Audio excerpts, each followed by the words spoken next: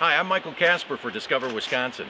Today we're talking sturgeon spearing. And who better to talk about sturgeon spearing than the president of the East Shore chapter of Sturgeon for Tomorrow, Dave Vogue. Dave? Hi, Mike. Nice to see you again. Good to see you too. Want to give me a tour of the shack? I sure will. All right. Okay, so essentially sturgeon spearing is you're sitting on a lake 30 miles long, 10 miles wide, and you're staring into a hole in the ice 4 by 6 feet, right? Roughly, yep. And That's what sturgeon spearing is all about. And you sit there and you spear. Okay, one more question, Dave. You're out on a lake, what, 6-8 hours at a time. What happens if nature calls? I think we got that problem taken care of. It's right here. Don't leave home without it.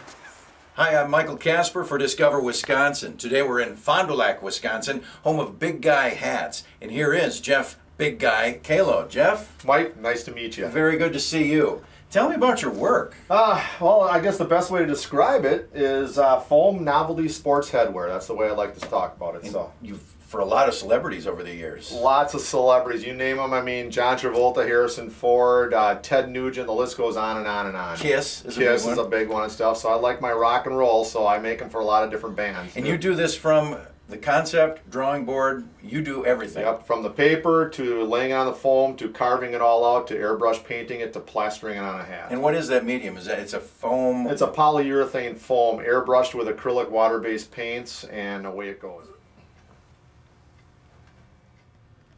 How's this? That's a good look. I'm thirsty.